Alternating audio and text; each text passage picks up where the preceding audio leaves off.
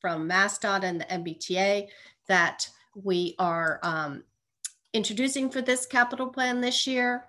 We're going to talk a little bit about how the capital investment plan that we produce aligns with the State Transportation Improvement Program, which is another plan that we work on for MassDOT and the MBTA that governs our federal funding. And finally, we're going to talk a little bit about how to use and explore the capital investment plan, talk a little bit about our interactive format. We'll highlight for you the remaining public meetings that have been scheduled, and we are looking at the end of the presentation for your feedback on this draft plan and your thoughts about whether we got it right or not. So I thought we'd start by just talking a little bit about, for the benefit of folks, what is a capital investment plan? So it's our annually produced budget and policy document where we program all of our state and federal funds that we use and receive for our long-term improvements to our transportation network. It is the one plan that includes all the investments across all of MassDOT and all of the MBTA. So it includes all of our investments in our roadways, our bridges, our bicycle and pedestrian facilities, the purchase of new transit vehicles, our improvements to our commuter rail stations and our subway stations, investments that our aeronautics division makes in our public use airports that are not controlled by Massport, and then investments in our rail freight network throughout the Commonwealth, as well as the Registry of Motor Vehicles. With the 2017 capital investment plan, we introduced a new framework built around three main priorities: reliability, modernization, and expansion, as shown in the graphic on the right. Reliability is what we consider maintaining and improving investments that maintain and improve our existing transportation network. The modernization takes those investments a bit further. So it's not only just investing to improve the, making the same type of roadway improvements. It is taking that to the next level. It's also investments that add a different, so if you do a roadway reconstruction project, you might add a sidewalk or a bicycle facility. So it's not just repaving the road, it's making the road more accessible for a multimodal transportation mode. And then expansion is expanding the capacity of our network, as well as adding new facilities that we did not have previously. So under a reliability program, some of the types of programs that we invest in would be our highway bridge program, our interstate pavement program, to name a few. Under the modernization category, the MBTA has been doing an awful lot of work to transform and improve the red and orange lines, as well as the green line. And in the expansion category, we invest heavily in providing new bicycle and pedestrian infrastructure and new facilities, as well as our funding of the South Coast Rail Program to bring rail service down to the South Coast, as well as the Green Line extension out to Medford and Somerville. Underneath each of the priorities, there are a number of projects that get selected and prioritized annually for funding, as you can see in the chart below. So in line with last year's capital investment plan, we are continuing this year with what we're calling a maintenance of effort approach for the 2022 CIP. It's something that we had discussed at length with the administration. There's still a lot of uncertainty with respect to what can we expect out of Washington. We need a federal surface reauthorization bill for what we're calling our federal surface transportation authorization. There has been talk, as many have heard, for a federal infrastructure funding bill, and the nature of the new funding that we might get is still yet unknown. And obviously, we are still seeing, even though we're going now lifting the state of emergency in June, we're still seeing that there are effects on the overall transportation network, and we need to understand how people are using our transportation network and what are the demands going to be in the future, and are we making the right capital investments. So for this capital plan, we want to continue investing in what we already had underway, what we had already planned to start for 2022. We will continue the support for our major ongoing capital programs for the GLX and South Coast Rail and other multi-year projects. And we are including some targeted new investments to advance our goals and priorities, as what we're going to talk about in another slide. The emphasis is really on building a strong foundation so we can take advantage of the future funding opportunities and the new funds that become available in the Commonwealth. Both on the MassDOT side and on the MBTA side, the teams are really focused on the execution and optimization of our capital program and ensuring that we are taking advantage of every opportunity that comes our way. So one of the things we decided to set out for ourselves this year is to really articulate what are the goals for our capital investment plan. We really have a goal to deliver a more strategic and what we're calling performance-based capital plan, and that we're having all of the planning efforts that we have done over the past few years influence, inform, and drive what we're trying to invest in our transportation network. And when we mean about performance-based CIP, we're really talking about what are the outcomes, what are we trying to achieve? So have the goals and objectives of many of the plans that we put in place in our asset management plans that we have for MassDOT and the MBTA drive, what are those outcomes? We want to build a capital program that really does reflect our multimodal strategy and connects our investments across our modes. So as I mentioned, a roadway project, you might not just pave a roadway, you're going to add a sidewalk, you'll add a bike lane. We'll be doing transit connections, bike and pedestrian connections to our transit facilities. We want to link the MBTA network with the RTA network. These are the kinds of things that we are looking at and using to drive our capital programs. We also need to do a better job, and we recognize this, to communicate to the general public or what are the investments that are included in our capital program and share how they benefit all parts of the Commonwealth, the modes and the many different constituent groups that benefit from our transportation investments. So I wanted to talk a little bit about the MBTA, even though we are in northern Middlesex and Merrimack Valley this evening, and there's not as much focus or investments from the MBTA in this part of the Commonwealth. It's still important for everyone to understand that the MBTA has significant investment principles that are driving what they're investing in this year. There's a significant portion of the overall MassDOT capital plan. So I wanted to talk a little bit about how they've approached this year's capital plan development. So they're continuing to prioritize and invest in their what we call steady state asset replacement and modernization. They have a number of upgrades to the revenue vehicle fleet, including procurement of a new electric hybrid buses for the Silver Line. They're overhauling their commuter rail locomotives, and they're funding an ongoing program to replace the vehicles that support the ride service. They have a bridge and tunnel program, which is under reliability. So there's one of the projects that's highlighted here is the replacement of the Gloucester drawbridge, which has caused challenges for the MBTA service.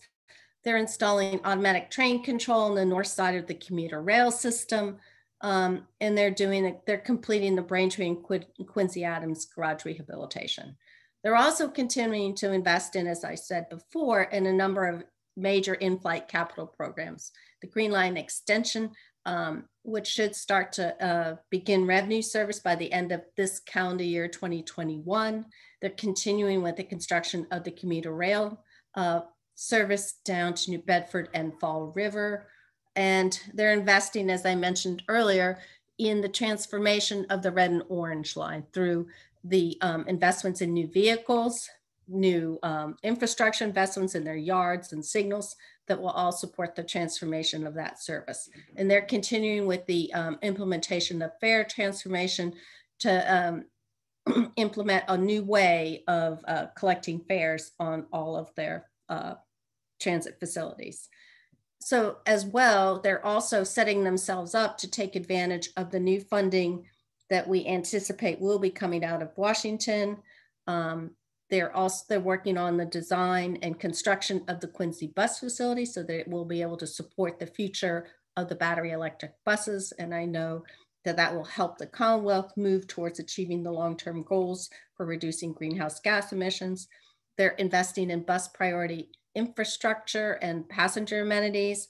And they're also continuing their investments in the planning to support rail transformation and what that might mean for the future of the commuter rail service throughout the Commonwealth. They're working on the completion of the Leechmere Viaduct, and they're also working on the Green Line transformation, which has been in the paper as of late.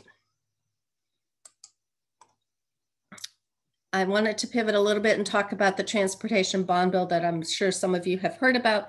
Governor Baker signed this bond bill in January of this year. It's a new $16.2 billion bill that authorizes our funding over the next 4 or 5 years. Within the bill itself, there were a number of new programs and funding that were authorized that really will help address the asset conditions and congestion at the local level, and will also enhance pedestrian transit asset access, as well as improve the condition of the MassDOT highway bridges. So for this capital plan in 2022, we are including spending in 3 new programs that were not in last year's capital plan. So we're launching a municipal pavement program this year that was focused on addressing the pavement condition for the municipally owned state routes. This is something that we have heard about from the municipalities, that their Chapter 90 funds are not necessarily sufficient to help fund the pavement condition on the existing roads.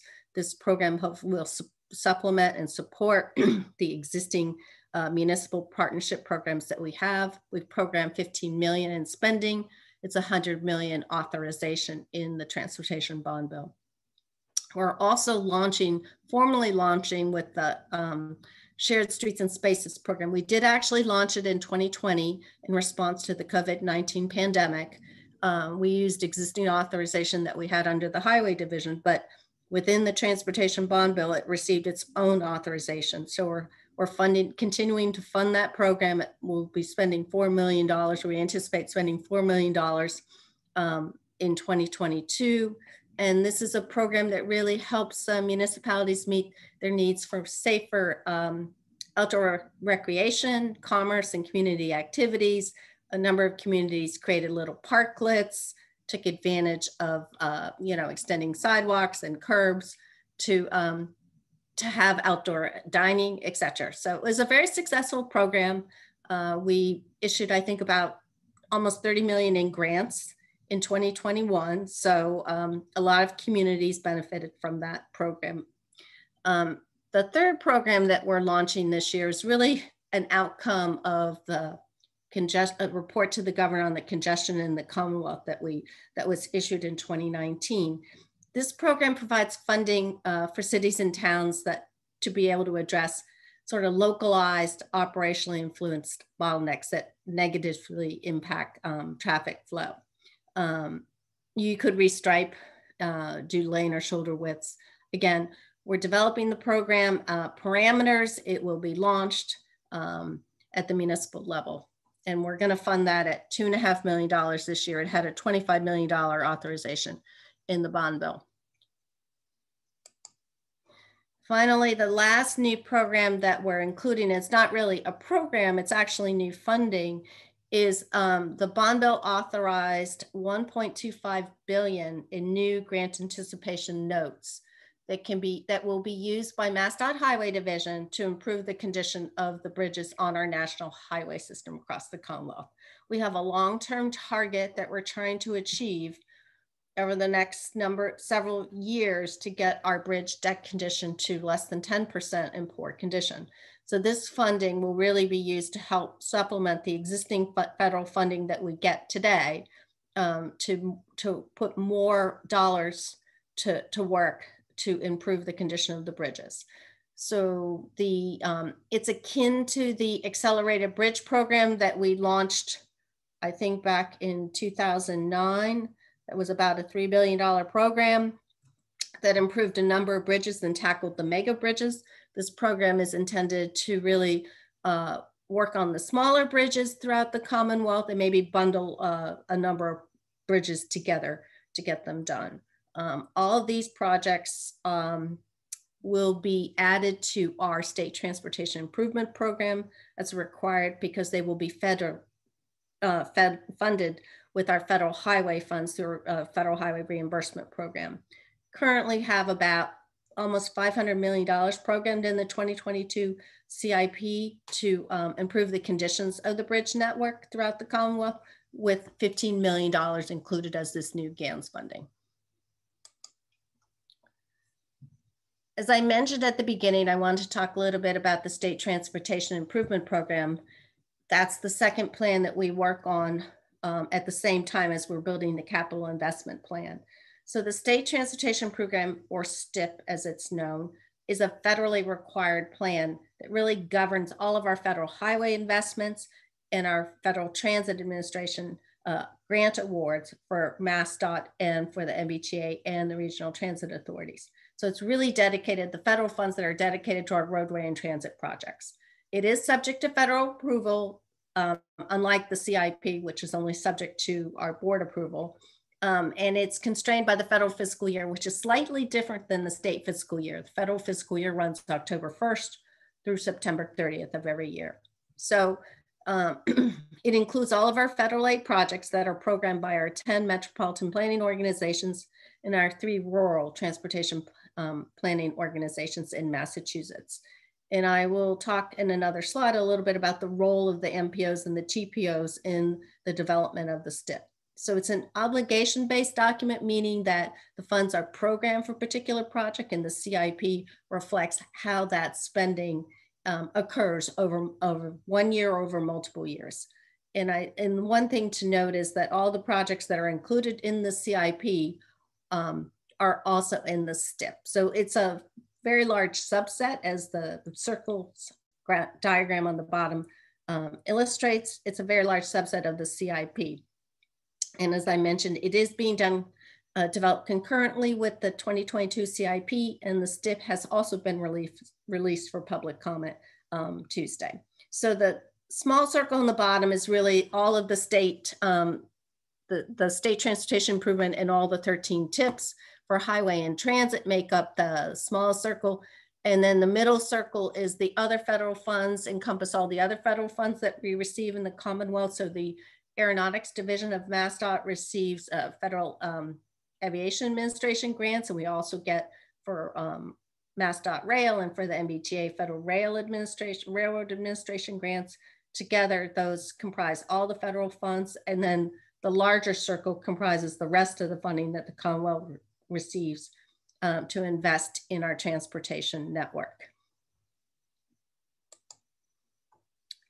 So this little map of Massachusetts sort of illustrates all of our 13 MPOs and TPOs. So the black ones for Franklin County, Martha's Vineyard, and Nantucket are our TPOs, our rural transportation planning organizations, and the blue are the remainder 10 metropolitan planning organizations. So those, the MPOs and the TPOs are really a transportation policy and decision-making body, and they have they're composed of local and state officials that really play such a critical role in developing the STIP. They receive federal funding, federal formula funds, and the MPOs and TPOs annually review and select eligible projects with the funding, for funding with their allocation of those federal funds. And each year they produce an annual 5-year transportation improvement program, and collectively all the 13 TIPs and are combined together to comprise the STIP. And those are all those projects that have been selected and prioritized by the MPOs and the TPOs are then included as part of the federally funded portion of the CIP. So as I mentioned, the draft STIP is out for public comment, and the MPOs and TPOs are in the process of releasing or endorsing their draft TIPs at this point in time through their public meetings. So this year on our CIP website, we included under the engaging local and regional public officials, regional officials tab, You can access the information about the MPOs and TPOs, their websites and their meeting schedules. And we provided some information to illustrate how the STIP and the CIP align. So we hope folks will check that out. It's under mass.gov/CIP, engaging local and regional officials. This year's capital plan, we have about $4 billion programmed for 2022. About 50% of that is on the MassDOT side and 50% of that is on the MBTA side.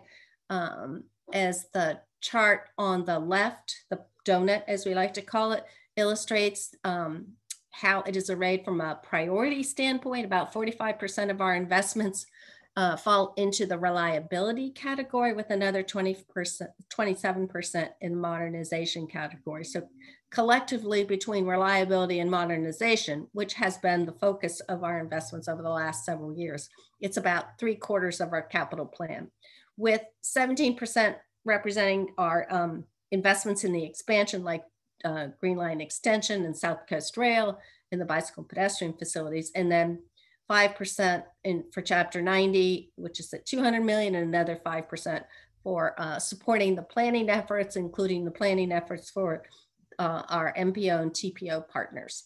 The graph on the top just arrays the spending by division.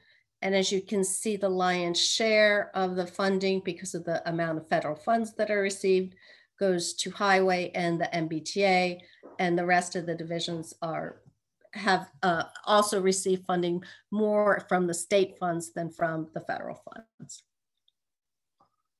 And so overall, we're about a $370 million increase over last year's capital investment plan for this year. So there's a lot of projects in the capital investment plan, but we wanted to present a flavor of some of the projects that are in the Middlesex, Merrimack Valley, Northern Middlesex region. I apologize for being tongue-tied. Just to give you a sense of some of the projects that we've included for capital investments this year for funding. And this is not an exhaustive list in the region. It's just a highlight of some of the projects that we pulled out of the capital investment plan to give you a flavor of the types of things that are included for this year. So there's a project that the Aeronautics Division, a couple of projects that the Aeronautics Division has at Lawrence Municipal Airport. And then on the highway side, we have a bridge replacement in Haverhill and another bridge replacement in Beaver Brook. There's a community trail in Groveland. There's another rail trail in Newburyport. We're rebuilding the Lord Overpass in Lowell. I've included the Regional Transit Authority funding for Lowell and for Merrimack Valley.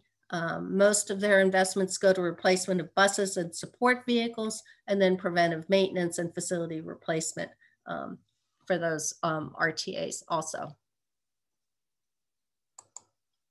And just give everybody a flavor for some of the investments that the MBTA is making this year for 2022. This just sort of is the top 10 projects that they have in their capital plan for this year, with Green Line Extension and South Coast Rail obviously being big investments that are included in their capital plan. We have the funding, the total FY22 funding listed here for them, which is $1.2 billion. And then the total authorized budget for those projects is $6.5 billion.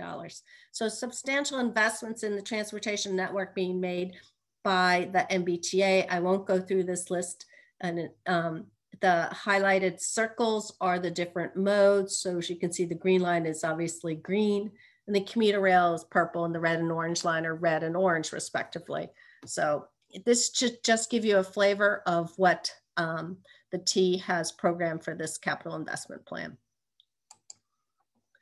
So the other thing that is important to note, we publish the CIP as a virtual story map, but we also provide a PDF version, downloadable version on our website.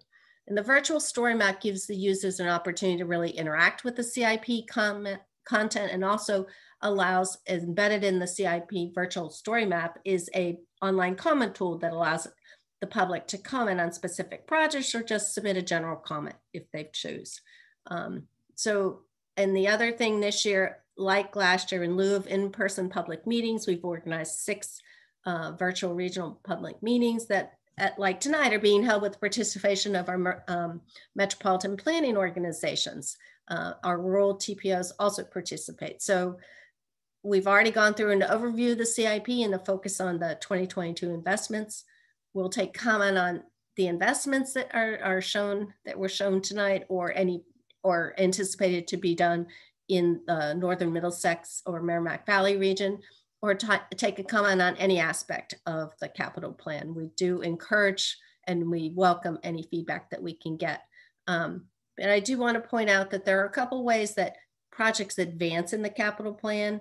There's the MassDOT and MBTA have a lot of local planning and prioritizations processes that where the public can participate, but the MPOs and the TPOs also have a planning and prioritization process that where the public can participate, and they have a very robust public participation plan for each of the MPOs and TPOs. This is just a highlight of the upcoming meetings. Tonight we're at Northern Middlesex and Merrimack Valley. Tomorrow night there's a discussion at Central Mass with Central Mass in the Massachusetts region. And then next week we have Boston, Southeastern Mass, and the Cape and the Islands. As I mentioned, the CIP comment tool is embedded in the CIP online story map. There's a link here. We'll be posting this presentation on our website. We do accept email, so comments can be emailed to us at masscip@state.ma.us. And we also take letters, so you can send in a physical letter if you wish. We do encourage the public to participate and engage in municipal leaders about your priorities for transportation projects. As our financial picture becomes clear, we expect to launch a revamped 5-year capital planning process, and hopefully with the start of the 2023-2027 capital plan. So we do want to hear from folks about priorities and interest for projects going forward, or what you think we should be investing in. The public comment period will stay open until June 14th. So we started it yesterday. It will stay open until June 14th. So I just want to let folks know you have time to comment. You don't have to comment tonight, but we do encourage you to send your comments in. And this is just a screenshot of what the CIP comment tool looks like. And we are pleased with it. We've done an awful lot of work to enhance the search capabilities of this tool. Users can filter by projects by the MassDOT division or by a municipality or an MPO region. You can even put it in your own address and view nearby projects. So it's a robust tool.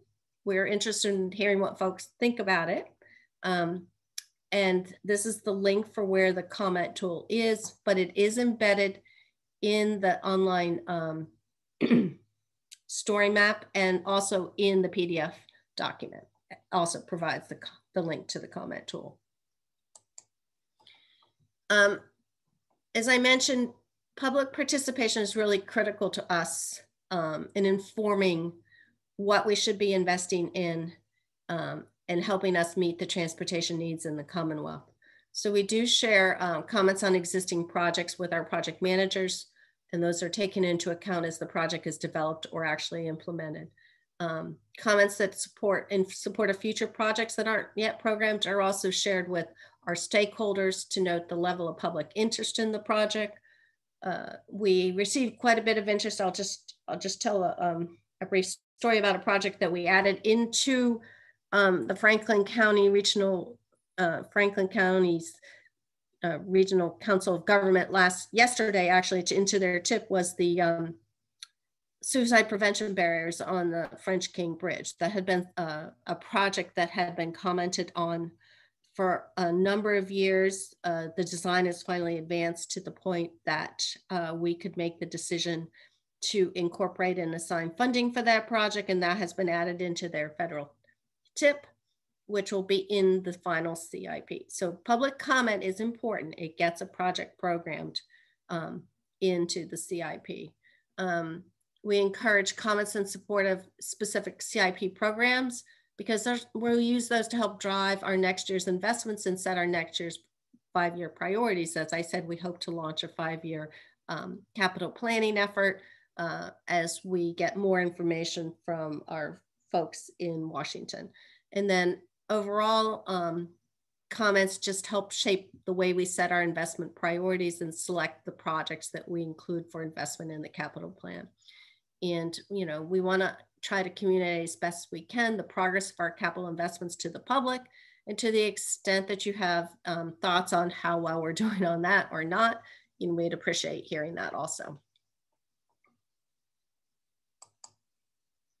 So just to reiterate where you can find the capital investment plan, the website for the capital investment plan is at mass.gov/mass./CIP. And the online comment tool is here, and it's embedded within the online story map and embedded within the PDF that you can also download. If folks want to send a letter, they should send a comment letter. They should send it to Legislative and Public Affairs, 10 Park Plaza, room 4160, Boston, Mass. 02116. And we thank you for listening to the presentation tonight. We're happy to take any comments. Hi, Michelle. Before we get to the public comment section, just wanted to, I saw we had Representative Michelle Socolo here. I'm going to ask her to unmute now and say a few words if she'd like.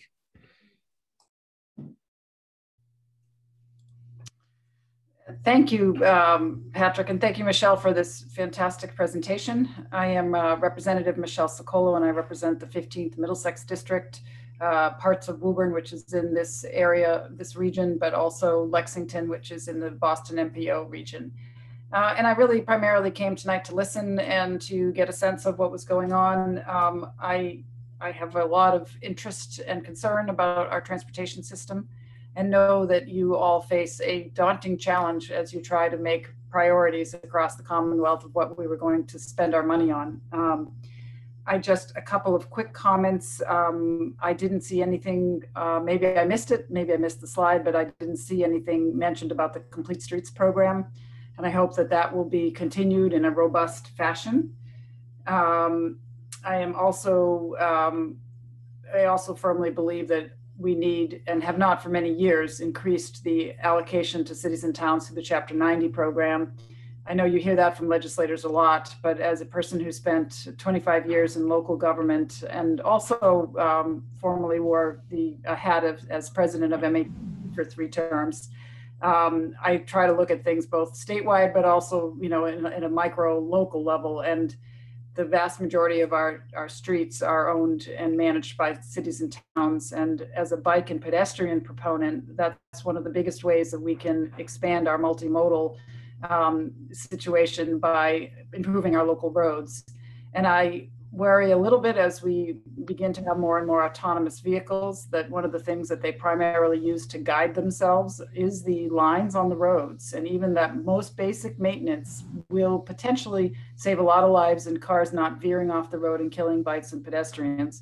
So it is something that I think is extremely important for all the modes of mobility. And I'd love to see more emphasis on first mile, last mile connections to transit. This is an area that I've developed some legislation in, and I really believe that we are not going to solve the issues we have with respect to meeting our Global Warming Solutions Act targets, our getting to net zero goals by 2050 without getting more people onto the transit system. And my district in particular is a great case in point. We have 6 or 7 access points to commuter rail or rapid transit within 10 minutes of every corner of my district, but almost nobody uses it because there's either not any parking at the train stations or there's no ground transportation from the dense neighborhoods and dense business zones to those train stations. So better coordination on those first mile, last mile connections, I think, is absolutely vital. I don't want to take up a lot of time. I'm interested in sound barriers since I have 4 major highways in my district. I'd love to know if there's going to be funding, any kind of a set aside for that. And then later on, I'd love to follow up with all of you about what's going on with alewife, since I know there's been some studies And I know that those studies were due out during the pandemic, and I hadn't heard anything further. It's obviously something of critical importance to my district. So I really just want to thank you all for your work and for this great plan. And I will follow up with a letter of some sort. Patrick, can I just respond quickly? Thank you. Thank you so much for your comments. And I just wanted to just comment on one thing because I was remiss in my presentation. We are completing the Complete Streets program. That is continuing. Terrific. So glad. As well as a small bridge program as part of our partnership with our municipalities. Terrific. All right, thank you, Representative. So now I will turn it over to the public comment portion of tonight's event. If just as a reminder, you can use the raised hand function, and we will unmute you there. So I see one right now. Hello. Hi, can you hear me? Absolutely, yes. Oh, great. This is Betsy Goodrich. I'm a transportation planner for the Merrimack Valley Planning Commission. And I just wanted to thank you also for that presentation. It was actually very thorough and interesting. I did want to note just a one, we noticed that the Clipper City Rail Trail project is on the CIP, and we had removed that off of our TIP because it's being funded through the Municipal Vulnerability Program. So I just wanted to mention that. And we were also interested to see that moving of the layover facility in Haverhill was on there. We hadn't heard that before, but and that's all I have for you. Everything else looks great. Thank you. All right, thank you, Betsy. Anyone else? You can use the raise hand function or send in the chat and we'll read it there.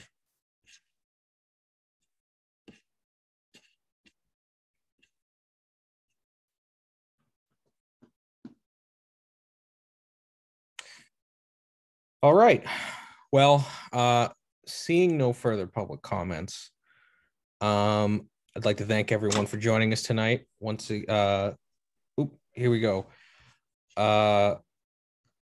Representative Chicolo, will the legislature receive a briefing on the CIP? We can certainly put that together. I had sent some emails and briefings out or information out like that, but we'll certainly, I can get back to you on that.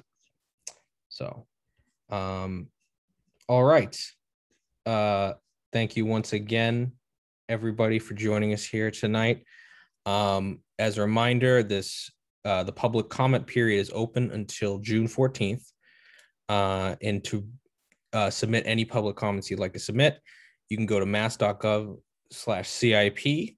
You can email us at masscip@state.ma.us, or you can send in a physical letter to Mass.Legislative and Public Affairs, 10 Park Plaza, room 4160, Boston, MA 02116. Thank you so much for joining us, and that'll conclude tonight's meeting. Thank you.